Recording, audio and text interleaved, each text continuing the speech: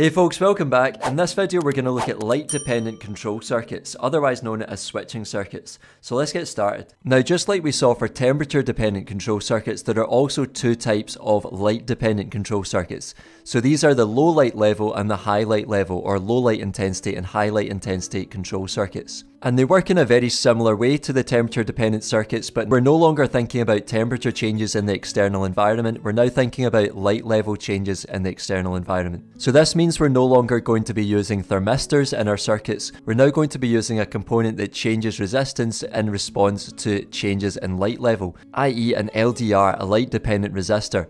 So if we have a look at the low light level control circuit to begin with, here is the control circuit here with an LDR on the bottom. Remember that is a resistor with two arrows pointing in towards it, showing the light going in towards it. And we've got a variable resistor as the upper component. We've then got a transistor, namely an NPN transistor here, and we've got an LED with a series resistor. So for low light level, we're going to talk about what happens when light intensity decreases. And we're going to go through the logical steps. So it says here, when light intensity decreases, the resistance of the LDR increases. And that comes from using the rule LURD. So light up, resistance down. But remember the opposite is also true, so light down, resistance up, which is the case here. And this then causes the voltage across the LDR to increase. And remember that is because V is proportional to R, so whatever happens to the resistance happens to the voltage as well. So because the resistance of the LDR is increasing, then the voltage across the LDR needs to increase as well. It then says that when the voltage across the NPN transistor reaches 0.7 volts, it switches on.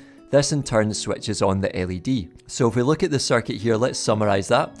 So it's a low light level circuit, so we want to talk about what happens when light intensity decreases. So when light intensity goes down, the resistance of the LDR goes up, so the voltage across the LDR goes up. So that means the voltage across the transistor goes up as well, which then switches on the transistor. Now remember the rule that tells us the relationship between the voltage across this lower component and the voltage across the transistor. So remember the voltage across the lower component is equal to the voltage across the transistor, and that helps us work out what's going on. Now here we have an example of a low light level control circuit where we've got an LDR on the bottom, variable resistor up the top, and we've got an NPN transistor and a bulb in this example.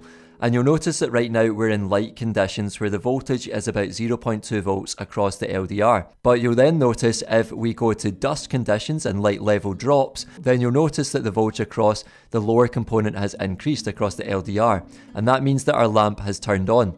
So we can go through the steps to explain how that works. So when light intensity decreases, the resistance of the LDR increases, so that means the voltage across the LDR increases, so the voltage across the NPN transistor increases as well, which then switches on, and that in turn switches on the lamp. And you'll notice if we go to even darker conditions, that the voltage across the LDR increases even more, and our lamp still stays on. Now the second light dependent control circuit is the high light level control circuit, which looks at what happens when light level increases or light intensity increases. Now hopefully you'll notice the difference between this one and the first light level control circuit, where the LDR and the variable resistor have now swapped positions. So we now have the variable resistor as the lower component and the LDR as the upper component.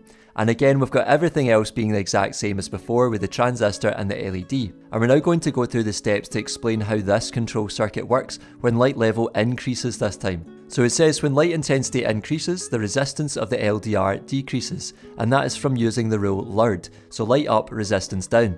So if the resistance of the LDR decreases, then this causes the voltage across the LDR to decrease as well, because remember, V is proportional to R, so whatever happens to the resistance happens to the voltage. But this must mean that the voltage across the variable resistor increases because it's a potential divider circuit. So if we look at the circuit here, we're saying that as light intensity increases, the resistance of the LDR decreases, and this means the voltage across the LDR decreases, which means that the voltage across the variable resistor increases. And that is because, remember, of the potential divider circuit we have here, which says that if the upper component is taking less of a share of the supply voltage now, then the lower component must be taking more of a share, because the supply voltage just splits up across the two components. And so when the voltage across the NPN transistor reaches 0.7 volts, it switches on, and this in turn switches on the LED. So because the voltage across there is is increasing, we know the voltage across the lower component is equal to the voltage across the transistor, so that means this voltage is increasing as well,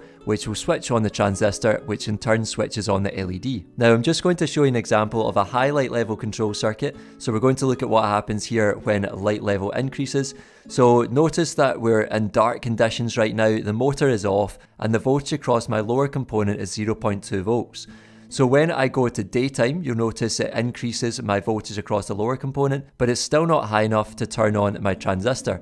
And then lastly, if we click sunshine, the light level increases enough to then switch on the motor. So this could be turning on something like a fan. So let's go through the steps and see why this has actually happened. So we can say that as light level increases, then the resistance of the LDR decreases, and that is because of LURD. So light up, resistance down. So that means the voltage across the LDR decreases as well, because V is proportional to R. And if the voltage across there decreases, then the voltage across the variable resistor as the lower component must increase. So if that increases, then the voltage across the transistor must increase, which in turn switches on our motor. Now again, just like we said for the temperature dependent circuits, we could also be using control circuits to switch devices off instead of turning them on. So just know that you could be expected to explain how something switches off. And lastly, if we look back at the notes, we've just got a couple of things to finish up with. So note 1 says that NPN transistors are used in all of the above control circuits that were in the notes, but MOSFETs could be used instead. These would switch on when the voltage across them reaches approximately 2.0 volts,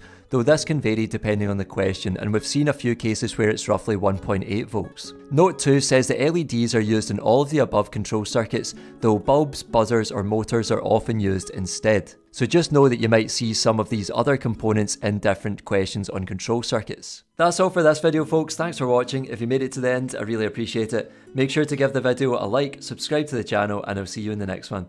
Take care.